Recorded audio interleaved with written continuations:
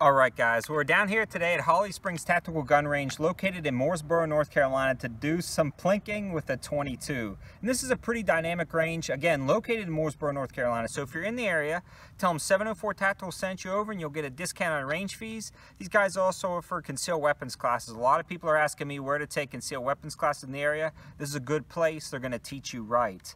And I want to give a huge shout out to American Pawn & Gun. These guys are doing a really big sale all of February and starting now on a lot of their long guns and handguns for like ridiculous prices. So I picked up this Remington Fieldmaster. It's the model 572 and it's a pump 22 action.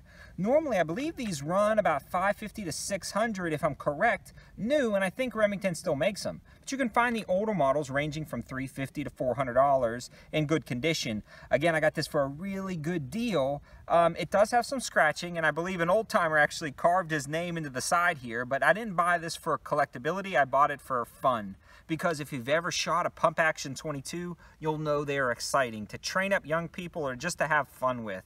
And since they're a closed breech gun, meaning they fire while that bolt is closed, they're really quiet with subsonic ammunition and CB shorts. And if I'm looking at correctly, it says this runs 22 short, long, and 22 long rifle. So that's what we're going to be trying out today. Just having fun and plinking with this guy. So I'm really excited. And again, huge shout out to American Pawn & Gun for giving the channel such good deals and everybody good deals on some guns. So we're going to start off with some supersonic ammo. I'm not going to wear any hearing protection. I believe it's going to be okay.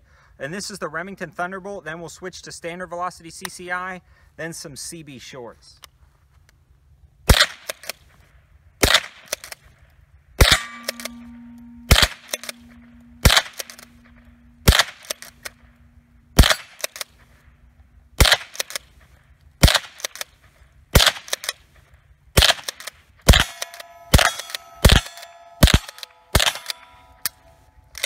While I'm having to figure out where to hold it, I don't know if these iron sights are 100% sighted in because you can adjust them up and down accordingly, but this is really fun to shoot. Let's switch over to the quieter ammo and see how that does.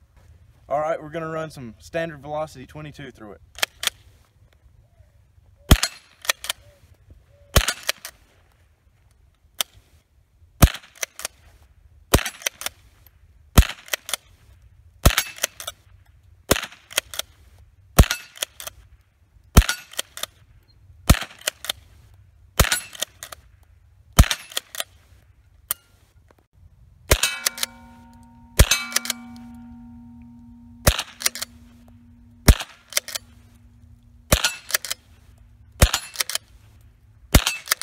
Now we've got it loaded up with some CCI CB shorts.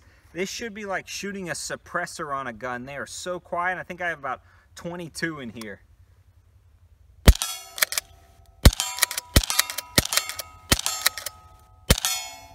Listen to how loud racking it is compared to firing.